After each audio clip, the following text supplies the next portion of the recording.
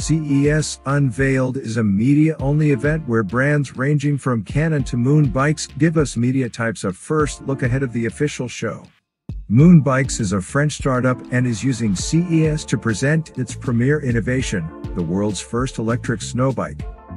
Whether you're rallying on trails, venturing into the backcountry, or simply cruising around town, Moonbikes transform winter into your playground. Explore nature without compromising it. Ride without a sound. Moonbikes has a zero operational footprint. The Moonbike should make for relatively trouble-free snow running.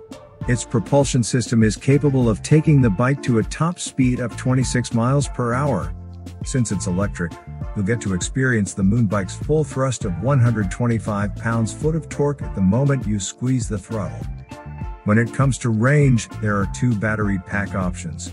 The standard Moonbike comes with a single 2.5 kilowatt-hours battery that is rated for 1 hour of use in sport mode or 1 hour and 30 minutes in eco mode. An optional 5 kilowatt-hours dual battery model doubles those range figures, so you could get up to 3 hours of use on a charge with that model. A Moonbike weighs just 191.5 pounds with a battery.